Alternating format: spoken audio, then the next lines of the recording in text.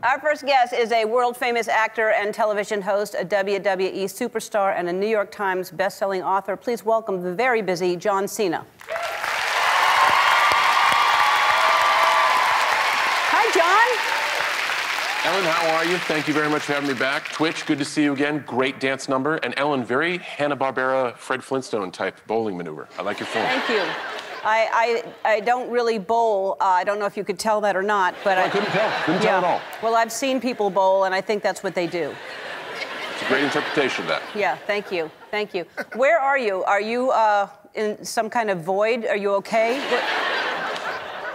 So this is where they keep me. I've been here since about a year ago. Okay. Yeah, and amazingly enough, the suit's kept up. So. Wow. Well, you look good, and you are, as as I introduce you, a very, very busy man. And the last time you were here, you said it's really hard for you to take any time off. So what was it like being forced to stay put over the last year? Well, that's an interesting question. I think a lot of us went through the same journey, and it wasn't without its setbacks. I love to work. I love to try to contribute, to be a part of something. I love to try to work towards a goal, and a lot of that is career-based. But as soon as this all happened, I just took it for what it was, and I knew that there would be no near end in sight. So for the first time in 30 years, I was able to just kick back. It felt like I was a 10-year-old kid again. Like I just enjoyed what I was doing when I was doing it. There's a lot out there to life, and being dedicated to craft is excellent, and I don't knock anyone who is, but there's a lot more dimension to life, and if anything, in this pandemic, I've been encouraged to explore that. Yeah, you learned how to play piano. I know you were learning Mandarin before, and yeah. So how are you doing with Mandarin?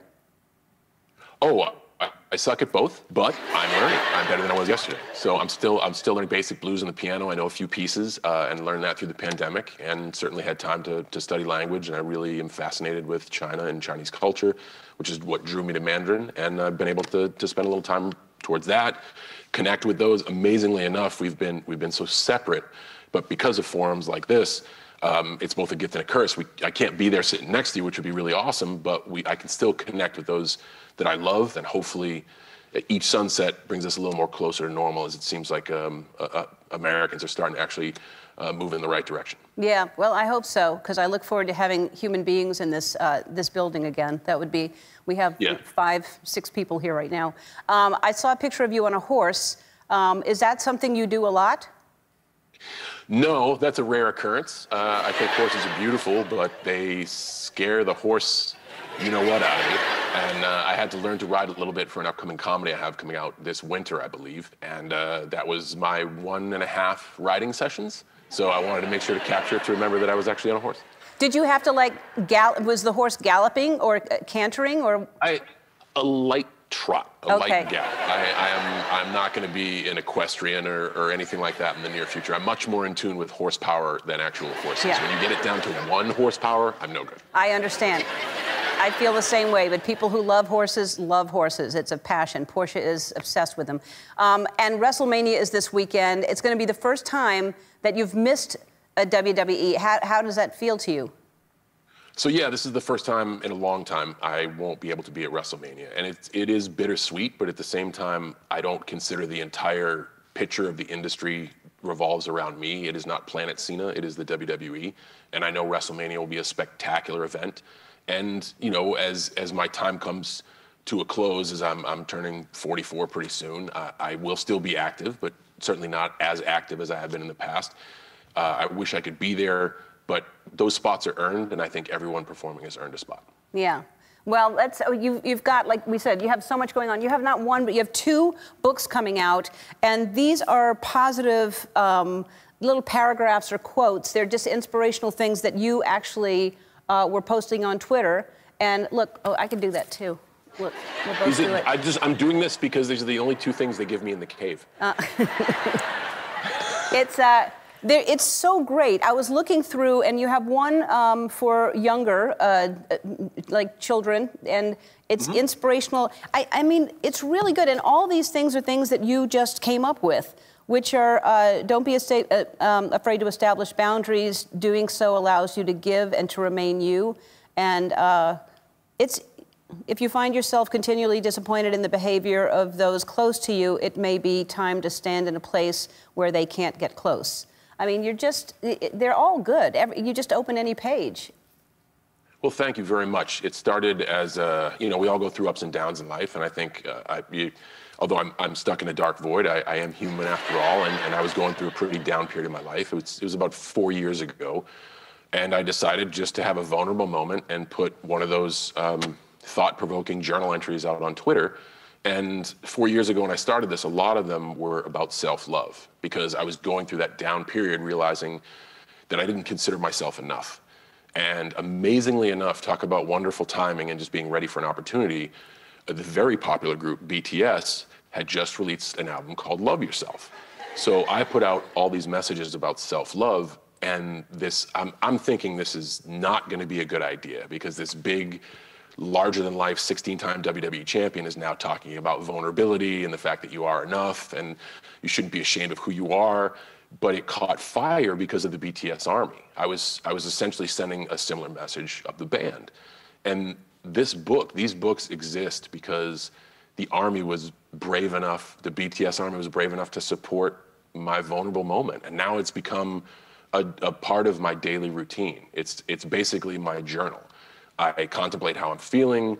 I basically try to put forth a thought. I never try to squeeze it to a certain individual. I always try to be as inclusive as I can, because I think all of those statements, some of them are aspirational, but they all engage conversation. You're gonna feel a certain way about each one. And I think that's why the book is great for young readers, because if you don't know how at home maybe to approach certain subjects, this is someone hopefully that your kids will gravitate towards and maybe can start that conversation.